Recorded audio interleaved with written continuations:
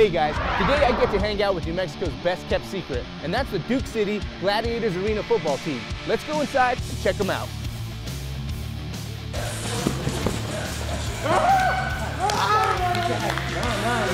What is your favorite thing about playing for the Gladiators?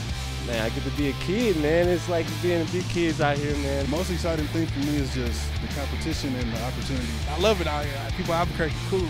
Coach, thanks for taking time to interview with us. As far as our fans out there that come to your games, what can they expect from Duke City Gladiators? Well, they're going to see great athletes. They're going to see a lot of action. That's what excites us a lot, and I think the fan base will be charged by the mighty men of the Duke City Gladiators. Our goal is to match the passion of our community. We've got to work as hard as our Albuquerque community does, because our people work hard here. If you want to catch one of their exciting games, go to Tingley Coliseum Saturday at 6 p.m. or watch it live on My 50 TV.